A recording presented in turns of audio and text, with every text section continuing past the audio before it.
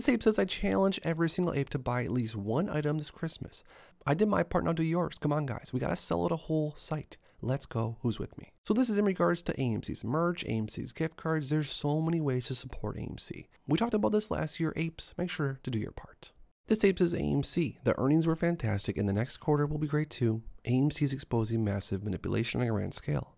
And with this, the market makers have enjoyed skimming the average investor for a long time now.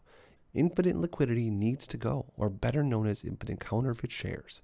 AMC never leaving. This ape says you could not ask for a more obvious, amazing setup.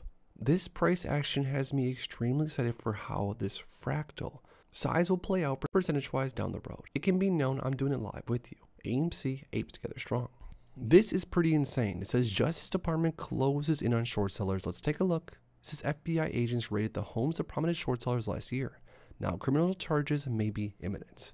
The meme stock bear. Andrew Left, a hedge fund manager famous for shorting meme stocks, was one of the short sellers whose home was raided. As I predicted at the time, his investors have pulled out.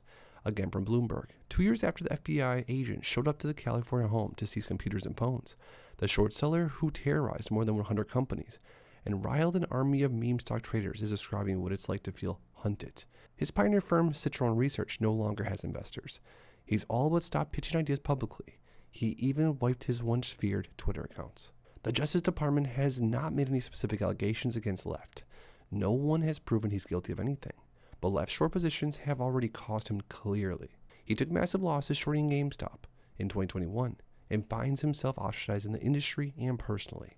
But what is the government looking for? Short sellers typically short a stock, they publish a negative article or research report, then profit when the shares fall. When the Justice Department has not said what exact wrongdoing they're looking for, they may be digging into these reports and they may be trying to build a case. How it ends, I find it hard to believe that the government will spend years investigating an industry. After all, taking on a big hedge fund manager will make a prosecutor's career. What's more, short sellers might be the least sympathetic group of people imaginable. If politicians think jobs in their districts are at risk due to a short seller raid, they will act. Which means we might actually see criminal charges. But comment down below what you think is going to come out of all this. Make sure to check out all these other videos to catch up on all the latest AMC stock DD and information you need.